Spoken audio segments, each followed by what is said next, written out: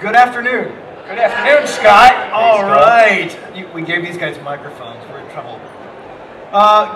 Ladies and gentlemen, welcome to 45 minutes of talking about the financial services journey to the cloud. That's what we're talking about, right? Cloud journey in financial services.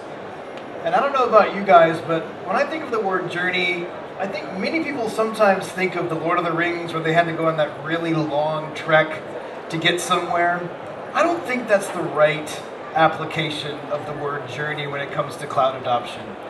I much prefer to think about one of those scenes from the Rocky movies. There's always a training montage where Rocky has to get ready for that next fight. That's what I really think the journey to the cloud is. And so if you came expecting a story about taking a long path to get somewhere, you might be disappointed about the next 45 minutes. But if you came to understand how the industry is preparing itself for that next fight, for the next iteration of technology, and how people are preparing for that, then I think you're in for a treat, because we've got two organizations on stage with me who are doing just that, who are leveraging the cloud in meaningful ways in their organizations. So let me introduce those two folks to you right now. To my immediate right, we've got Rob Palatnik, the Chief Architect at DTCC. I'll let him introduce himself more in depth in a minute. And to his right, we've got Bob Cracknell from Refinitiv, and he is their sales director here in ASEAN. So before I get started, let me let you guys very quickly say a little bit more about yourselves, your company, and we'll start with that. Sure. Rob Palatnik, Depository Trust and Clearing Corporation. We're a global financial services organization in the United States. We are the primary clearing and settlement organization for basically all stock market trades and bond market trades. And we provide a variety of different global services in the swap market and another part of pre- and post-trade processing. Thanks, Rob, and good afternoon, everybody. My name's Bob Cracknell. I work at Refinitiv. Be interested to see a show of hands from the room who knows who Refinitiv is. There's a few hands there. All the Refinitiv employees are not allowed. For those doubters in the room, Refinitiv is the business formerly known as Thomson Reuters Financial and Risk. I lead our business here in ASEAN and wear a number of different hats for our technology solutions. Refinitiv is a global $6 billion business, the largest provider of financial information services to the global industry. And cloud is an important and exciting part of our strategy going forward. So, Bob, let's stay with you for a minute. And I'd love to know what, number one, Refinitiv is doing in the cloud today, and then also what you think some of the key trends are in the industry in the adoption of this technology. Sure. So, I won't go through the long history of cloud adoption in the spirit of Rocky. As you said, what we've seen in the industry is a lot of firms really focusing on cost, and that's been an important part of our journey. So really we've had two kind of elements to our cloud strategy. One is engaging with our internal systems, our internal platforms and processes, and abstracting those to the cloud, and that work has been ongoing for a long time and continues. But perhaps more importantly for people at this event is the work that we're doing around exposing our platforms and services, our solutions to our customers as cloud-native solutions. So we have a wide variety of platforms, and a whole number of projects, including some exciting work we've been doing with AWS. We announced earlier this year the launch of our Electron real-time data feed platform in AWS. That's a market data service delivering streaming data in the cloud to thousands of consuming applications and covering tens and tens of millions of financial instruments. So exciting work happening there. In terms of trends, I jotted a few notes down, so here goes.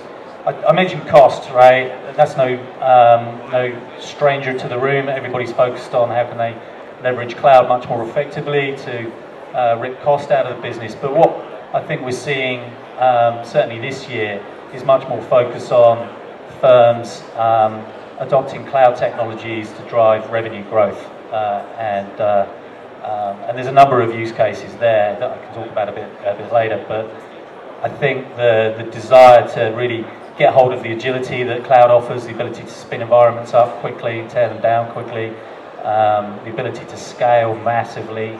We're a data company, and so content is at the heart of everything our customers do. And so for them to be able to use cloud technologies to exploit that elastic compute is very, very powerful. I also think that we've seen a trend of a real ecosystem developing around the cloud.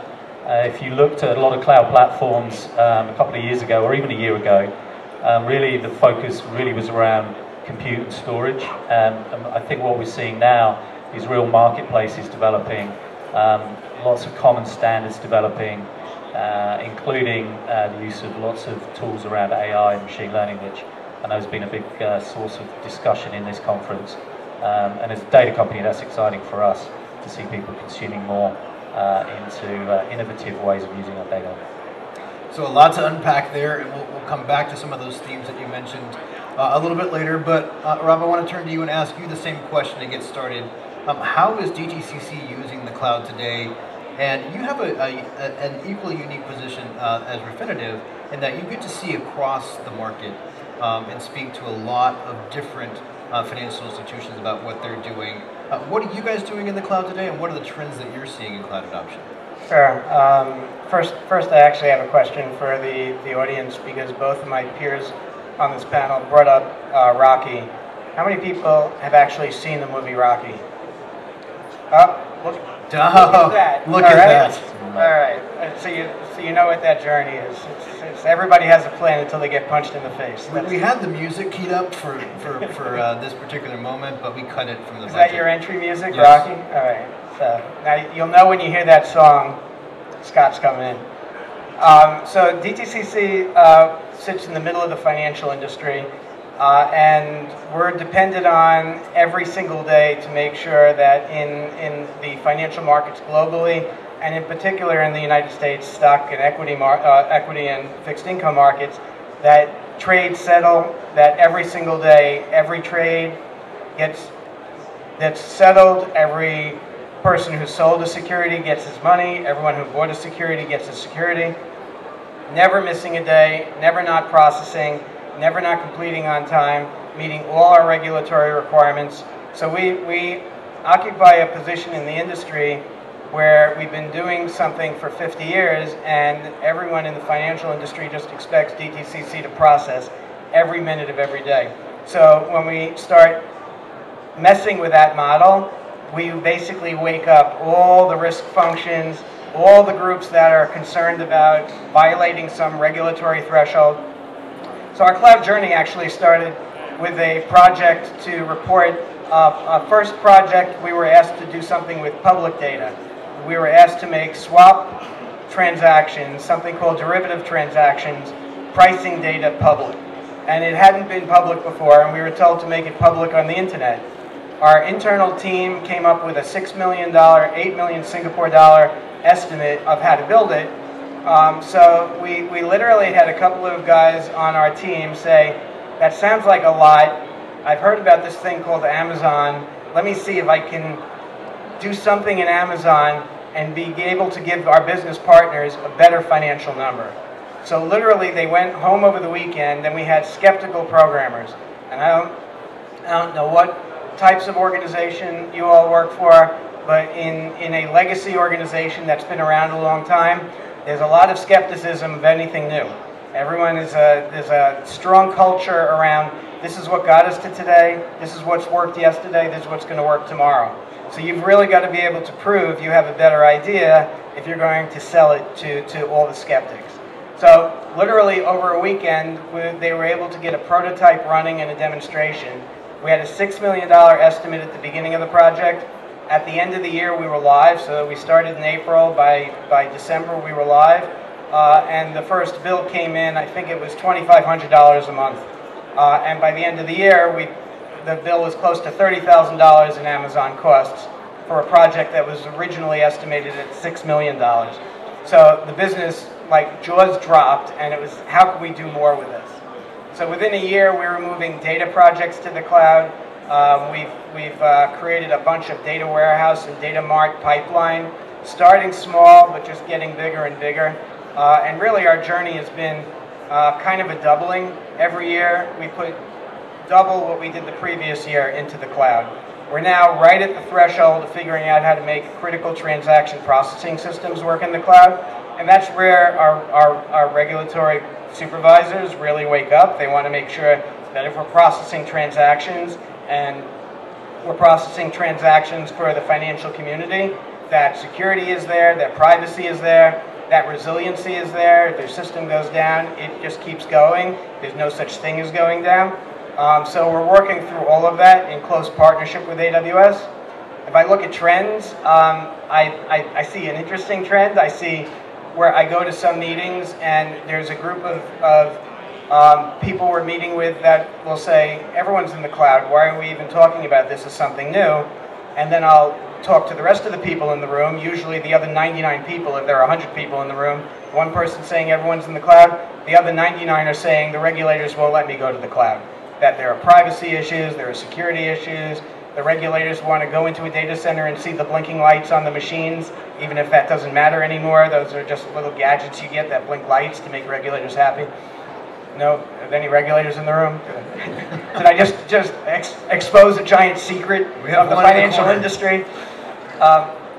So working through that in close partnership with our regulators, in close partnership with our vendor, and making sure that everything works in every case, so that we could start moving the conversation away from anecdote about what won't be allowed and what is allowed, but that we are doing the full risk consideration, that we have an exit strategy, that all the issues that the community is concerned about is addressed in a way that everyone is comfortable and actually even more confident that the data and that our systems can run even more reliably in the cloud.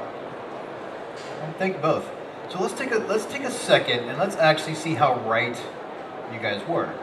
Let's go to the audience. So we talked about some trends in cloud adoption. Show of hands, this is audience participation time. Who is actually using the cloud in your firm today? A show of hands. Okay, we've got... More people saw Rocky. Yeah, more people saw Rocky than they're using the cloud today. All right, so put your hands down today. So about, what, 2/3 of the audience? Am I being generous? Yeah. Half the audience is using cloud today. Okay, again, audience participation. Who works for a startup in the audience? And if you work for a startup, are you keep your hands up. Are you using the cloud? Okay, so one startup is using the cloud. All right, so who in the audience works for an enterprise financial institution? What do the rest of you guys do? That's the real question. Okay, for the enterprises, hands up. Who's using the cloud today?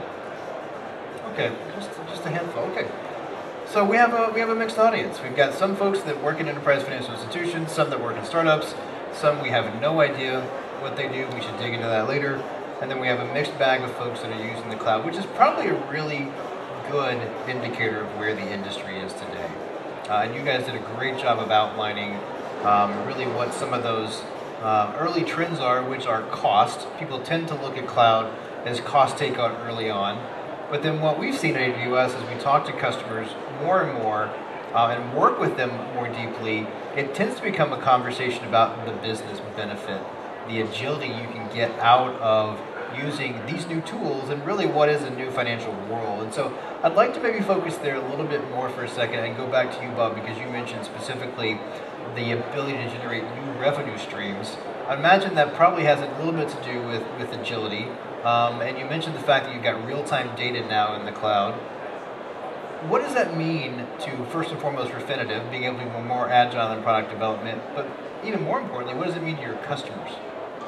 Well, the agility on our side to be able to develop capability more quickly is obvious. The faster we can bring product to market and deliver it through cloud providers who touch every corner of the financial market is a huge win for us. But delivery of our content and our software platforms as cloud solutions to customers enables customers to really leverage the powerful capabilities that come resident in the cloud. So an example might be we've seen a rise of use cases around quant use cases where our customers, buy side and sell side, are taking vast amounts of data. They need to analyze that data really quick. They need to mix that data up with internal data. They want to overlay things like sentiment analysis with price time series data, look for trade signals in the market. And to do that, you need a huge amount of compute power. You need industry standard APIs. And you need to be able to use some of the toolkits that are increasingly available in the cloud, whether those are machine learning tools, whether those are open source analytic libraries, or proprietary libraries that people like us have also put up there. So I think it's about time to market and speed. The quant use case is interesting because a quant typically isn't going to invest vast amounts of data, vast amounts of money in exploring a data strategy if they've just got to turn it off pretty quickly, right? So people want to spin environments up, analyze data, perfect their trading strategies, kill the ones that aren't working and move forward with the ones that are. The real-time use cases where customers are driving revenue streams relate more to those customers where they need time to market. So they want to deliver streaming data, whether it's stocks or foreign exchange prices or other commodities, whatever the data might be, to their customers for price discovery. And they need to connect really quickly and get that up and running.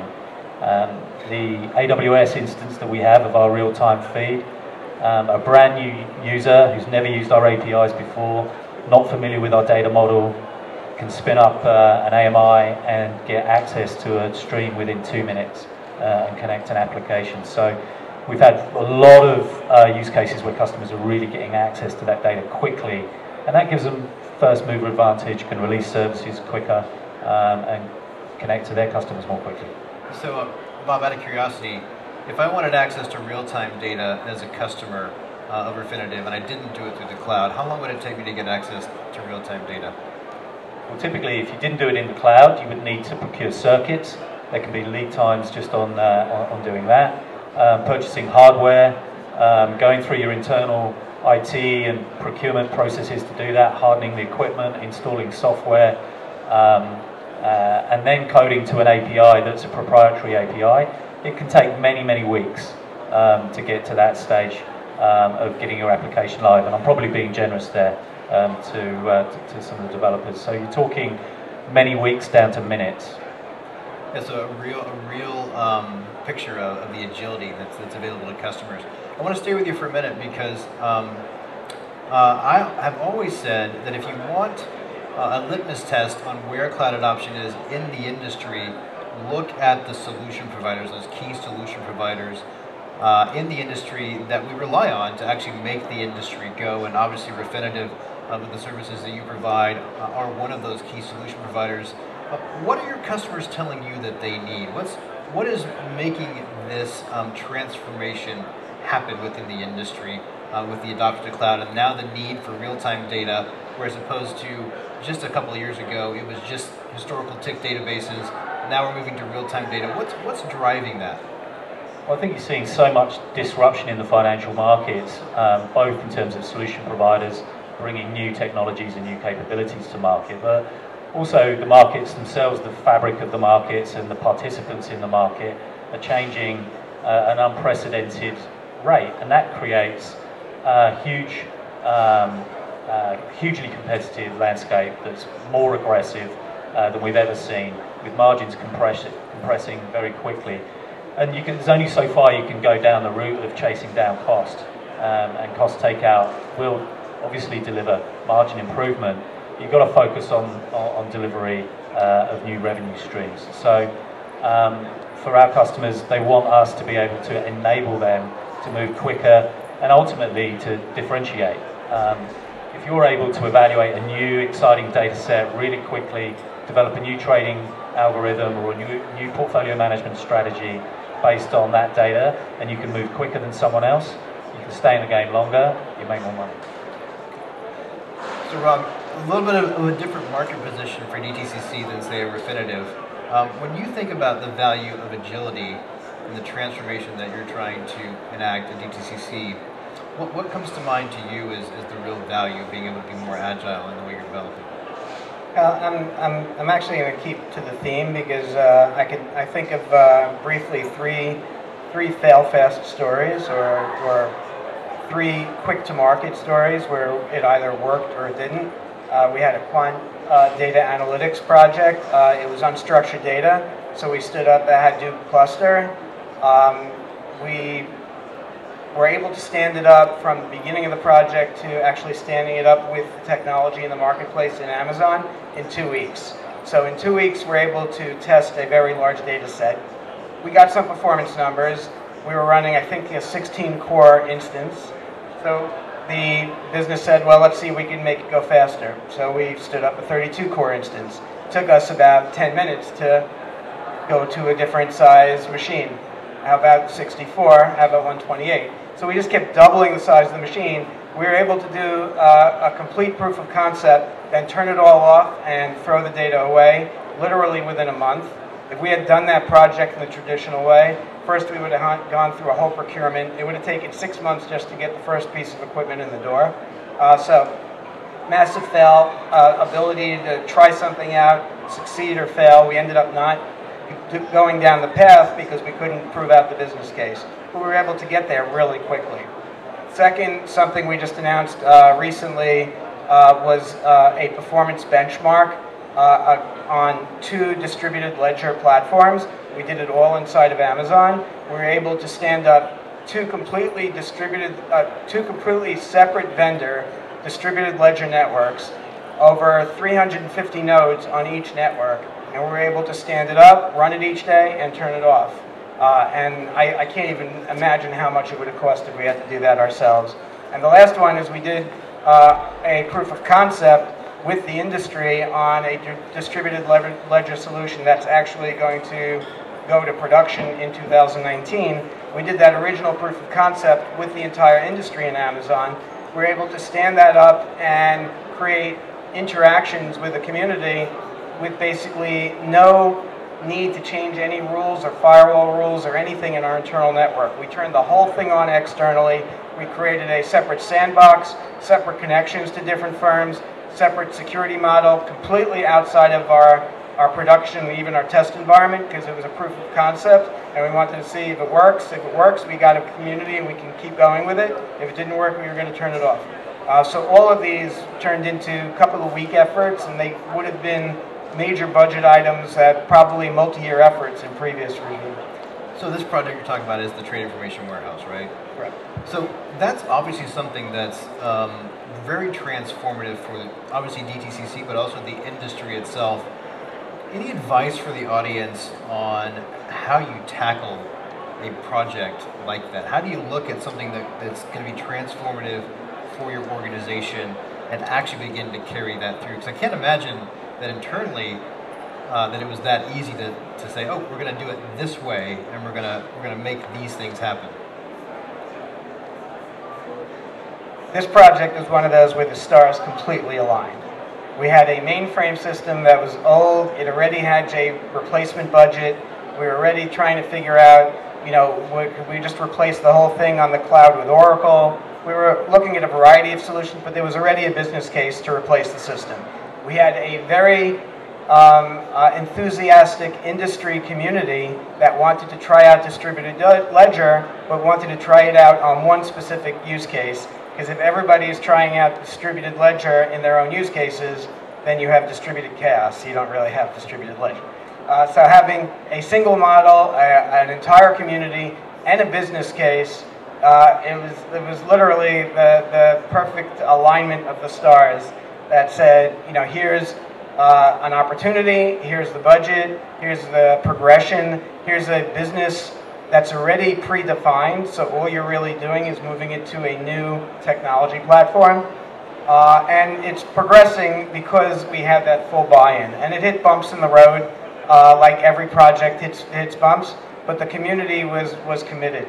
So to say I could translate that into advice that might carry to almost any other project is a bit of a challenge, because distributed ledger is being used as a hammer, and every business problem is a nail, and that's not necessarily the case. But I think that belongs in a different open stage. There is a blockchain open stage. You want to say something in response? Yeah, I was just going to say that one of the things the cloud fosters is a real culture of experimentation, and it democratizes access to high performance computing power.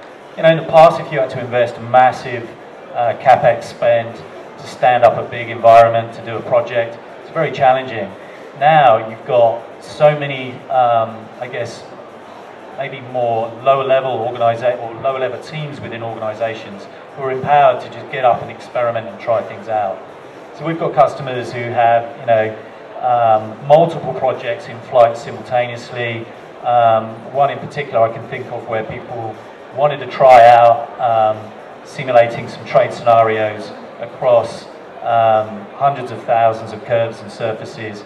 You can't do that without a very significant investment in compute spend.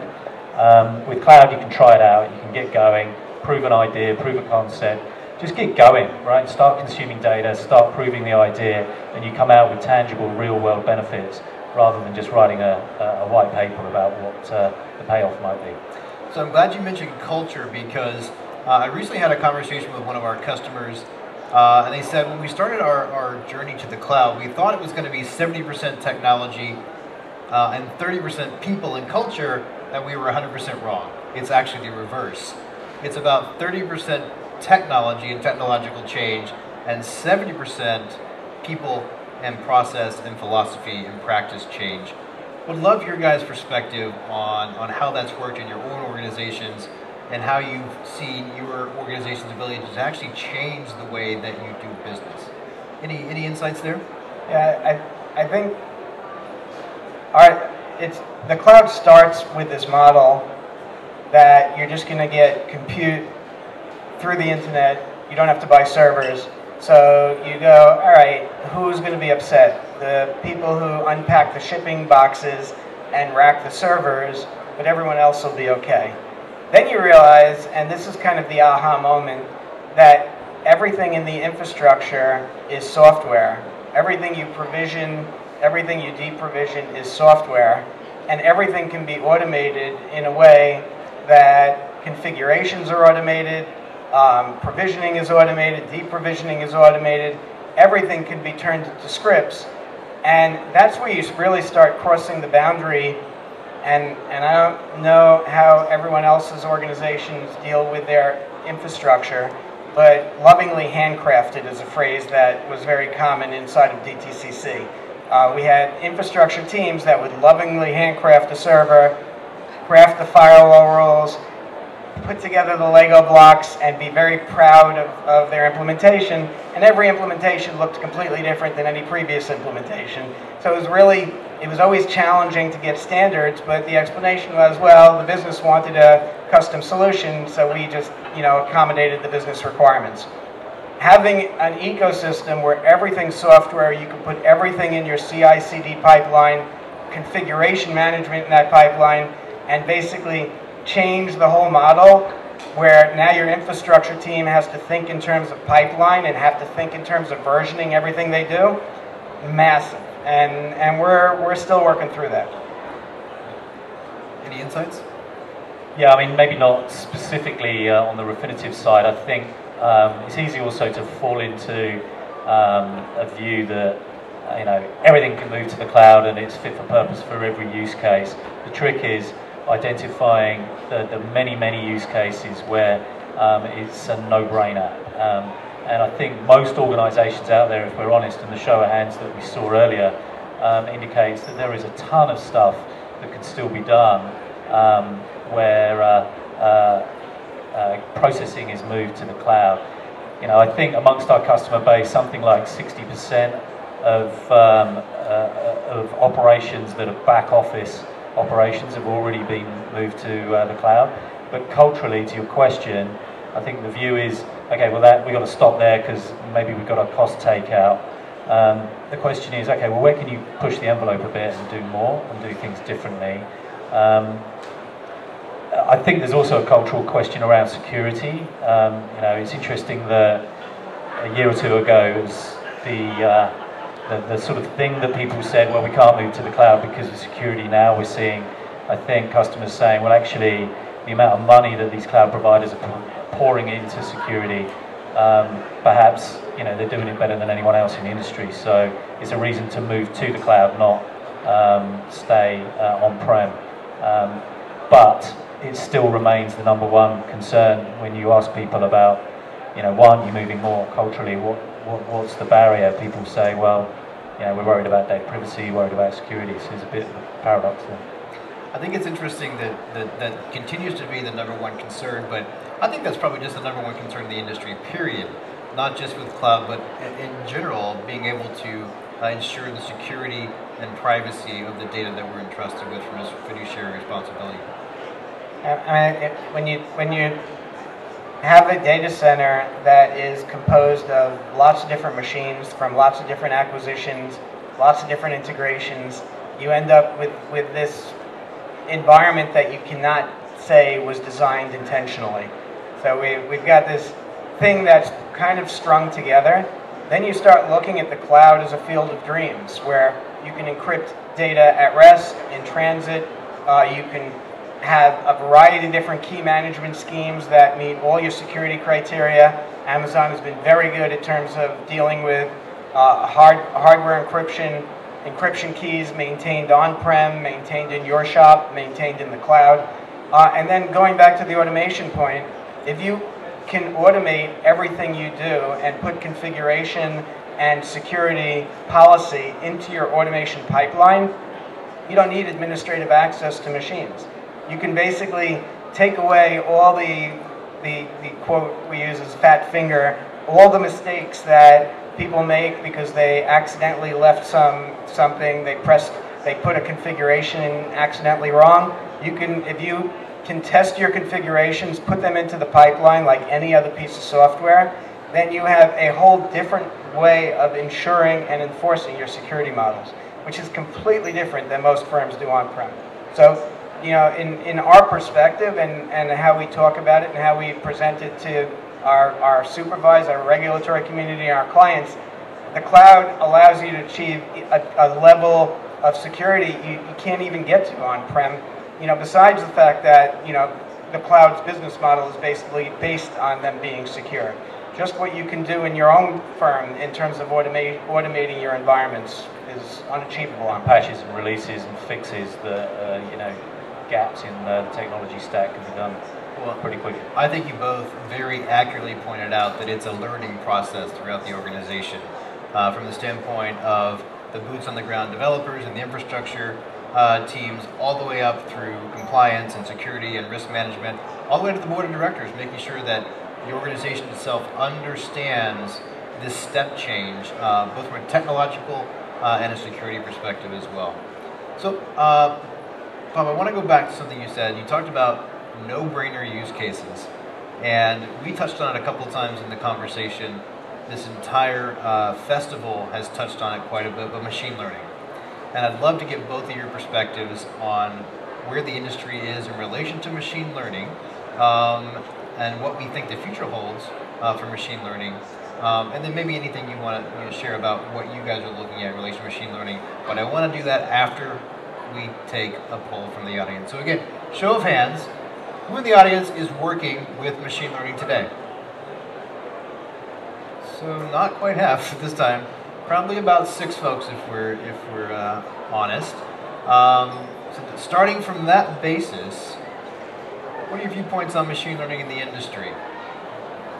Well, I think it shows just, first of all, what a new frontier it still is in many respects, but there are people out there doing real stuff, right? It's not just experimentation, it's not just buzzwords that people are throwing around. There are very real projects that are leveraging machine learning toolkits to get more insight out of data and to automate processes. Now, from our perspective, and I'm going to say this because we're a data company, but it all starts with data, right? You can't do machine learning if you don't have any data. So for us, it's about connecting the dots amongst multiple different data types and providing that data with easy access through common APIs in an environment where you can also use resident machine learning toolkits. I don't know what use cases there are for machine learning supervised or other on-premise, but I'm imagining that most projects are going to require a huge amount of compute power to run through different simulations, and so I think it's very exciting. I think for the financial industry, we'll see use cases from risk management, compliance, trade analysis, search and discovery of content, making it easier and more personalized for people to be targeted with the information that's relevant for them. A whole gamut of different use cases. DTCC comes at almost everything from a very risk-oriented perspective, and going back to the skeptical people in our traditional IT department, we look at every technology from a very risk and somewhat skeptical perspective initially. And machine learning is a good example of something that vendors had painted a particular way. You buy this tool, you put your data into it, magic will happen. You'll get these insights, suddenly these giant peaks will come up on these visual charts and you'll know exactly where your problem is without even telling it what to look for. And it was complete crap. It didn't bear any relationship. We threw some money away doing that. So not investing in data scientists, not investing in people who actually understand the data and understand what it means to teach the machine what to look for was problem number one. Problem number two is saying that everything is a potential thing that can be learned from. It's true, but if you have 2 data points a day, it'll take you about 50 years to accumulate enough data points for a machine to actually learn anything.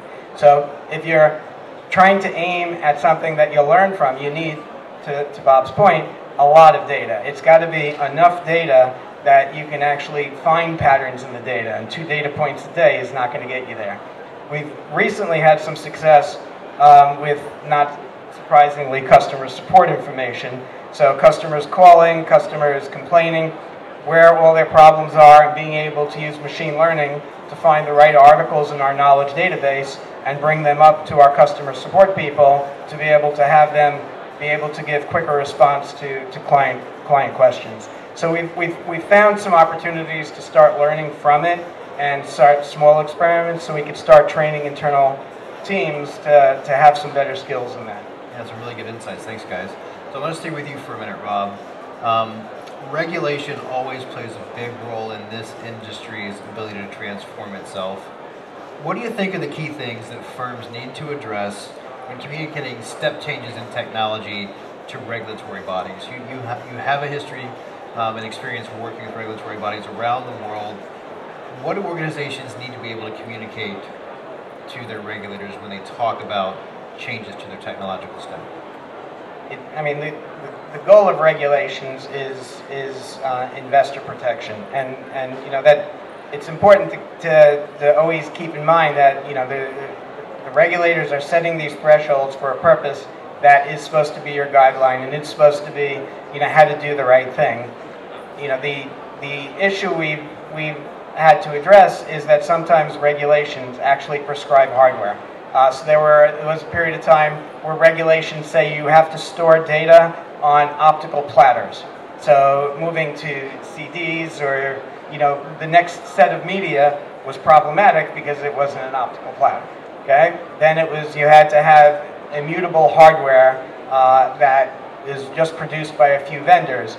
So when we started talking about moving data to the cloud, there was a long journey we went through. We're partnering with Amazon to define their storage glacier as compliant with the U.S. Securities and Exchange Commission rules that allows us to archive. So it's kind of gone down that path of working with our regulatory supervisors on where the right threshold is.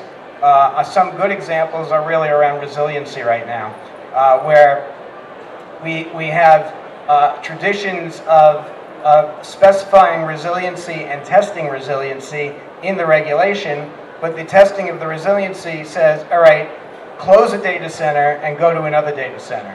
Asking a cloud provider like Amazon to basically bother 1 million clients, oh, by the way, we're closing our data center because one client wanted us to close it, the other 990,000 now have to suffer the consequences of us performing a test. That's not going to fly in the new model. So working with our supervisors on what is the right threshold to be able to test to regulations, where can policy objectives be set and made so that they're not directly requiring certain hardware. And probably the most challenging is, and the most unanswered at this point, is trying to find some kind of harmony globally.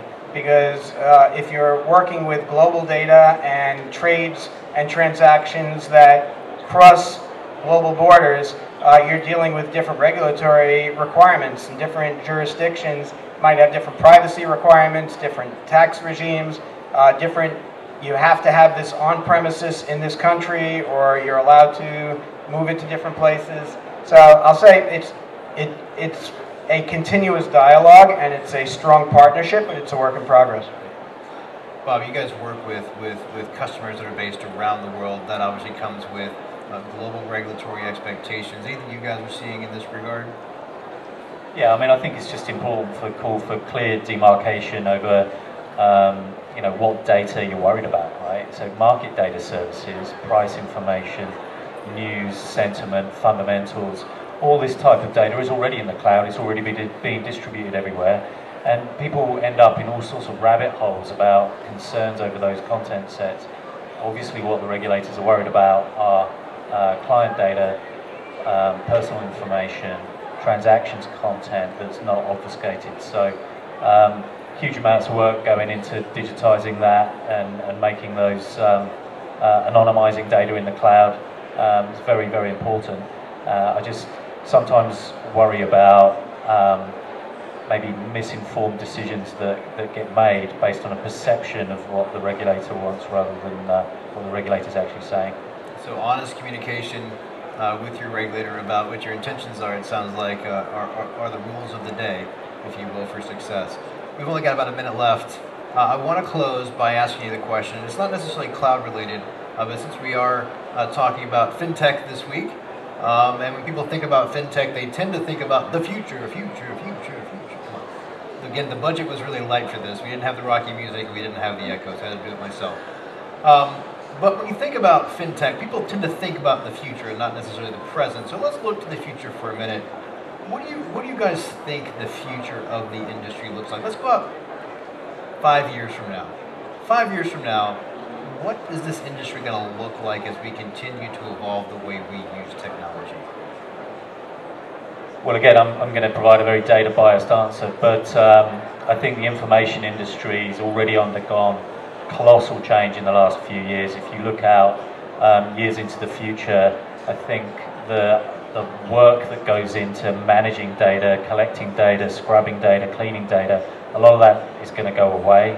Our customers are calling for solutions that enable them to federate data from any source, anywhere in the world, at any time, in real time, whether it's coming from a supplier like us, or the public domain, or social media, or a regulator, or internal data, whether it's structured or whether it's unstructured.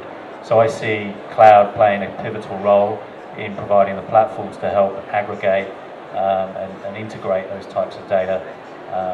So that's a very data answer. But, I just think, like, if I think back 5 years, would I be thinking I'd be in a FinTech festival like this in Singapore? Would distributed ledger be even a conversation? The amount of change that's going on now, and what generational evolution or revolution is going on between cloud, automation, data, including AI, machine learning, robotics, and distributed ledger, and the convergence of all of those.